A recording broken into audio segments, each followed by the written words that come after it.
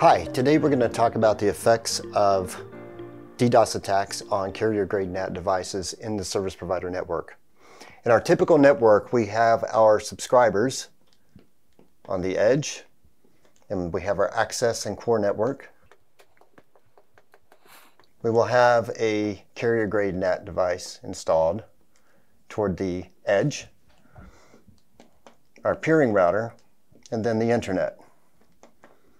And out in the internet, we will have some malicious actor who wishes to attack the infrastructure within the service provider network.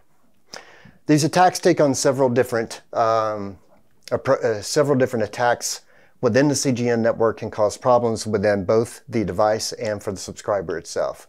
One is that we now have moved the public IP address that typically is assigned to our subscriber onto the carrier-grade NAT device. And now we are overloading that address with multiple subscribers. So when a volumetric attack comes into our CGN device, we have this distribution of the attack across multiple subs. In some cases, depending upon the service provider and their ability to use their current IPv4 infrastructure for NATing, we may see a 64-to-1 subscriber to IP ratio, or even as high as 256-to-1. So these particular volumetric attacks that are coming into the carrier-grade NAT device that are targeting our NAT pool will have the effect on the subscribers of actually distributing and actually amplifying the attack across multiple users. So that's the first problem. The second is within the carrier-grade NAT device itself is now we can exhaust resources such as the ability to build sessions, the connection rate, setup time. These particular problems within the carrier-grade NAT device will now cause an outage, not only for this number of subscribers, but also for any services also mapped within the data path of this particular attack. So within our carrier-grade NAT device, we're going to have a particular data path for the attack, and this will take the effect of L2, L3 network processors, maybe CPUs, etc. To mitigate these particular types of attacks, which we'll cover in a later video, we need to be able to drop this attack very early in the data path to protect the device. In protecting the device, we also need to be able to blacklist these NAT IP addresses as well. By blacklisting the NAT IP address, now we can remap our subscribers into another space where the public IP is no longer compromised, restoring service back to them. The other type of attack we want to be aware of is an attack that exposes endpoint-independent filtering connections.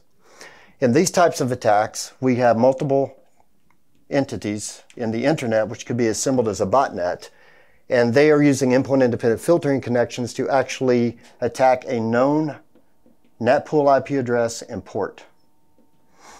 There's a couple of effects here. One is that our subscriber now actually sees this attack. And the attack we were talking about before, where it's actually just attacking a random NAT IP address, we really just have the idea of the infrastructure being attacked itself and causing an outage for subscribers for that particular IP address.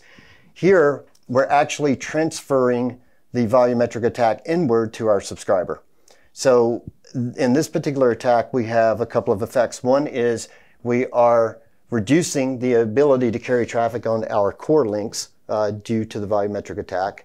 We're also passing it through the box, causing compromising the actual hardware itself, and then we're passing it into the access network. And for particular access networks such as PON, this can be devastating for multiple users as well that may not even be tied as these are to this IP address, but simply are just tied to this infrastructure.